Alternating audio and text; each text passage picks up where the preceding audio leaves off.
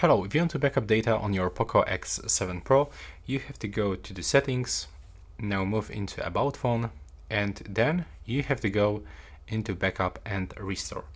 And when you are here, as you can see, we got actually a few options. So we've got local backup, cloud, and also cloud, the Google backups. Also, you can start performing every backup automatically. So you can just simply turn on this feature. You have to input your screen log. And now you can decide when. So for example, let's say that I want to back up my data every Monday. I can pick specific time, and also I can select backup items.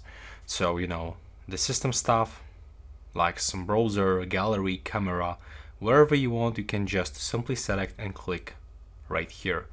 You can also do the same with apps. Like you can do this with all apps. So yeah, that's actually quite simple.